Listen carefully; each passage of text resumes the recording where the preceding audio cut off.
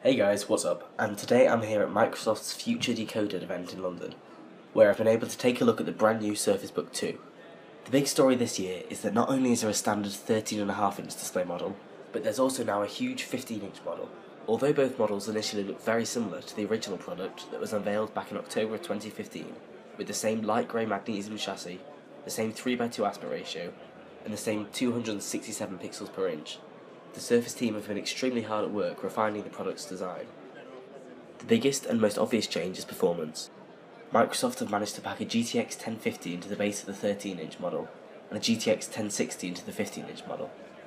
This is a huge technical achievement, as the base is only slightly thicker than the original model, and allows even greater performance, even with heavy-duty programs such as gaming, at very high resolutions. The keyboard has a great tactile feel, however small improvements have been made to the layout, as it now includes dedicated screen brightness buttons, which are a very welcome addition. Microsoft have entirely reworked the dynamic fulcrum hinge that allows the device to detach from the keyboard with just the press of a button. The hinge can now be opened easily with just one finger, and they claim that the detach mechanism now occurs even faster, reducing the short hesitation between pressing the button and being able to pull the product apart. It is also supposedly more stable, reducing the screen wobble that occurs when tapping the screen when it's in laptop mode, which was one of the biggest complaints about the original product.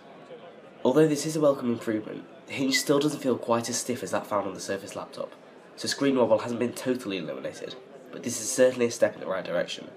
This is particularly important for the new, larger model, as the hinge needs to be very sturdy to support a tablet this huge.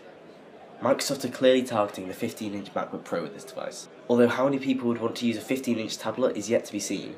The only use case I can really see for this is sketching, as a larger canvas to draw on is always welcome. But as light as it is, it really isn't a tablet designed to be held with one hand. Due to the pure size of it, it really is just huge. Microsoft have promised great things when it comes to battery life, a supposed 17 hours of video playback, although how that translates to real life use is yet to be known. But this is looking to be a very promising product when it comes to battery, especially with this new performance to battery slider, available on the new Creators Update. For I/O, Microsoft have finally ditched the mini display port and replaced it with the USB-C port, a welcome change for many people I'm sure. Unfortunately, it doesn't support Thunderbolt 3 though, which seems like something that should really come standard on a laptop as expensive as this. However, I'm very happy with Microsoft's decision to keep the two USB-A ports, the SD card slot, and their brilliant magnetic charger that works in a very similar way to Apple's MagSafe. Which takes us to the price. The new 13-inch model starts at £1,500. If you want that discrete GPU, then you're looking at a starting price of £2,000, and it goes all the way up to £3,000 for a terabyte of storage. Microsoft haven't officially stated anything about the availability of the 15-inch model in the UK and Europe, although Panos Panay gave a keynote this morning, in which he stated, "And the 15-inch, which is coming here early next year, is unmatched."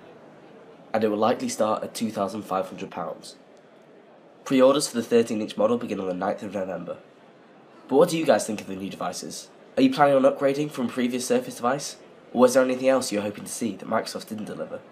Let me know in the comments section, and I'll see you in the next video.